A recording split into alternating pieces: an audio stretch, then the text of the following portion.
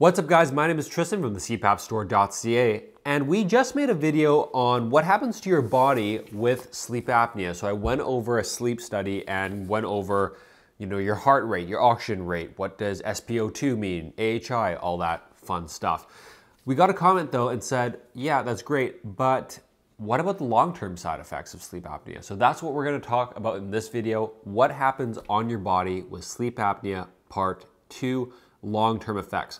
I do really recommend watching the first video if you like how to read a sleep report, because I'm just gonna assume that you know that when you have sleep apnea, your oxygen levels dip a lot, okay? They can dip to 70%, they can dip to 80%, okay, which is really bad on your body. And your heart rate, to correspond with that, shoots up really high. In my dad's example, he was getting 79% oxygen saturation at times, which is very low. That's like Mount Everest low. He was getting like heart rate of 120 beats per minute at times, okay? So that's pretty fast for someone lying down. So in this video, I'm gonna talk about 3 things in your body, okay? First one's gonna be brain, second one's gonna be heart, and third one's gonna be body as a whole. Lots of times your body will pick one. So some people with sleep apnea won't feel tired and they'll have these other symptoms. Some people will feel really tired but not have the other symptoms. Typically, most people will snore. That's almost like a base level one, but then your body's gonna pick one of these symptoms, or maybe 2 or 3 of these symptoms, maybe all of them. So hopefully this video will help you out if you need to send it to a loved one, or if you're just wanting to know for yourself, or if you just need extra motivation to continue CPAP therapy. Okay, brain. So the slogan I came up with the brain is if your brain was talking, it says, don't worry, I'm gonna find energy elsewhere. So when you have sleep apnea, one of the symptoms is mood disorders. That's depression, anxiety. It can be increased OCD tendencies, increased ADHD tendencies, irritability, nightmares, okay? So that is kind of what your mood disorders are gonna look like on sleep apnea. Because of that, you're gonna be a lot higher risk for Alzheimer's disease, as well as just increased or accelerated cognitive decline, okay? Which is gonna be your long-term symptom. Now, the reason why that is the case is because, like I said, some people don't feel tired even though they have sleep apnea. Well, why is that? Because the brain and the body is trying to figure out how to get energy or save energy, and it might be doing it in other places. So instead of your body feeling tired, it's gonna maybe take away from the brain's activities. When I say the brain's activities, I'm talking about the limbic system, hippocampus, which is gonna be, typically you're gonna be your memory, then you're gonna have amygdala, which is gonna be your anxiety or mood kind of regulation. And then you're also gonna have your prefrontal cortex, which is like emotional regulation. Okay, so your brain might, on sleep apnea, take away from those areas or save energy in those areas, or just misfire in those areas to compensate for the fact that you're feeling tired. So a lot of times patients will go to their doctor and they have sleep apnea, they don't know it. So they'll talk to their doctor about the symptoms that they have, and they're saying they're irritable and they have anxiety, depression. And oftentimes if they don't say they're tired, the doctor will misdiagnose them, tell them to go to psychiatrists, and then they get on like SSRIs or antidepressant medications, ADHD medication, etc., etc.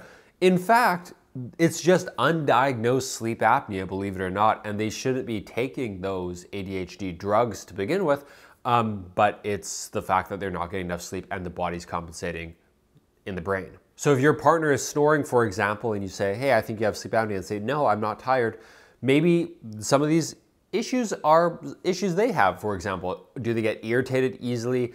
Do random things annoy them? When they watch the news, for example, do they just take in the news, or do they get like frustrated about the news and like emotionally distraught over the news? Road rage is another one, maybe getting irritated about what other people say or do for no real reason, like, someone like moves something in the kitchen and all of a sudden they're all fired up about it. Those are some things that might happen with sleep apnea that you might not normally think. So that sums up sleep apnea in the brain: depression, anxiety, irritability, nightmares, accelerated cognitive decline, Alzheimer's, and other mood disorders. Okay, now let's go to the heart.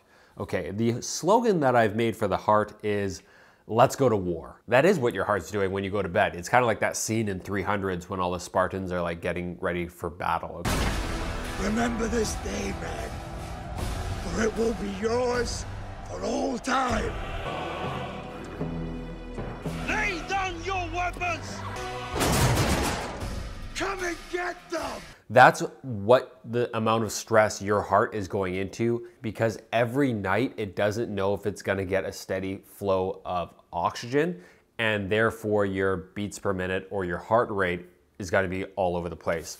If you look at this, for example, like it's crazy. Why is this an issue, or what are the symptoms in the heart then? It's high blood pressure, okay, or hypertension. And then there's heart attack, arrhythmias, and stroke, okay? So heart attack, stroke, that's the long-term effect, and then the short-term effect is gonna be your hypertension, your high blood pressure. Now with sleep apnea, because of the stress hormones that are being released at night when your body's under stress because it can't breathe and it's not getting oxygen, those stress hormones are gonna remain in your body throughout the day. So at night when you stop breathing and have an apnea, your oxygen kind of falls quite quickly. That's gonna trigger a lot of stress hormones. It's gonna trigger your blood vessels to constrict, to heighten your blood pressure, to get oxygen flowing to where it needs to be.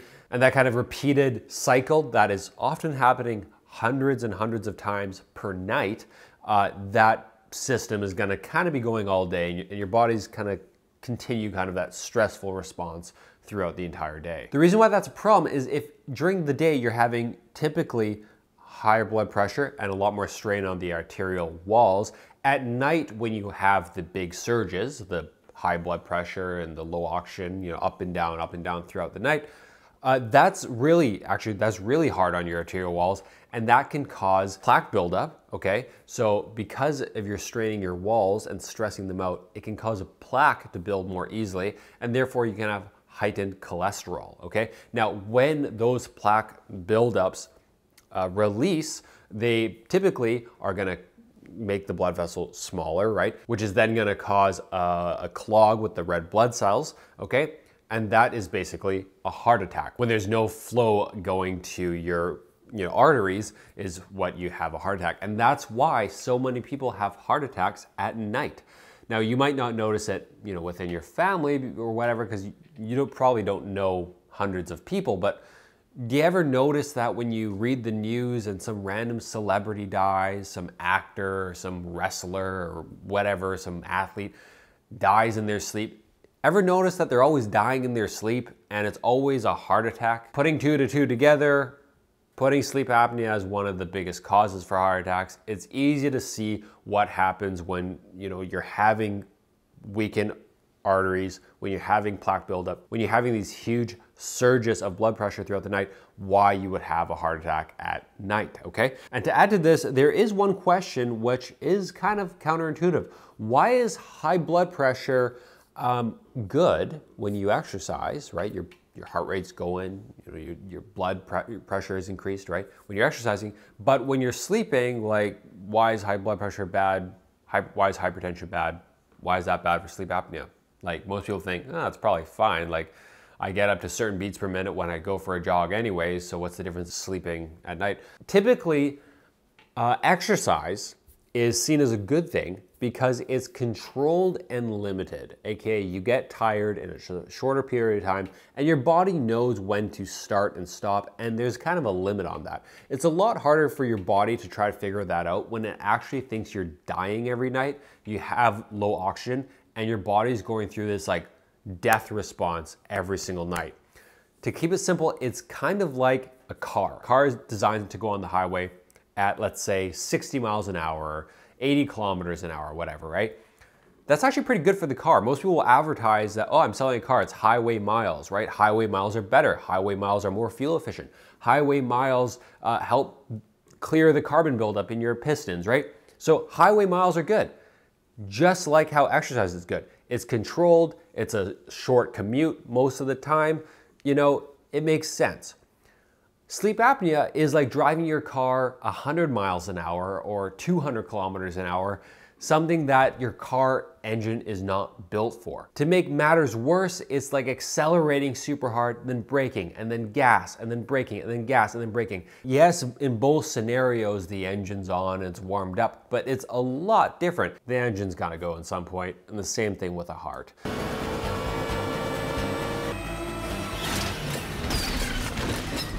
Okay, let's go to the body now. There's a few different things: weight gain, cravings, urination or nocturia, which is peeing at night, low sex drive, and sleepiness. Okay, so let's go through a few.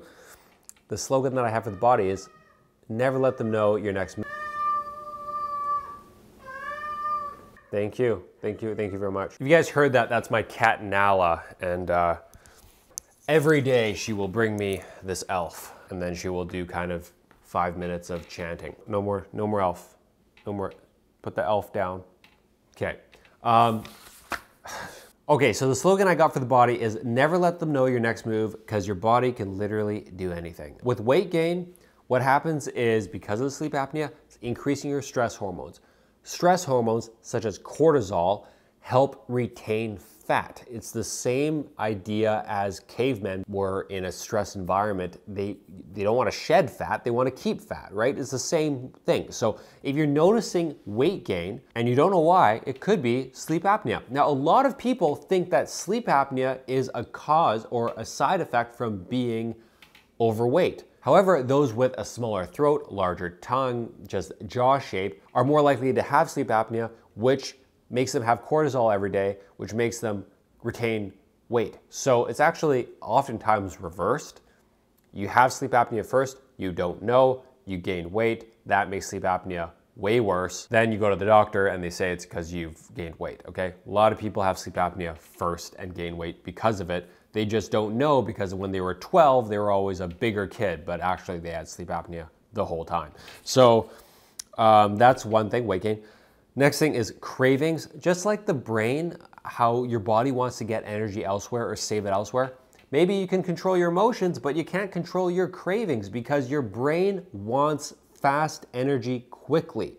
That's why you crave the sugar sweets, the chips, the starches, the carbs, because your brain is desperate for fast energy and quick, easy to metabolize energy, and it's not getting that through sleep, so it's gonna try to get that through candy. Okay, next thing is Nocturia.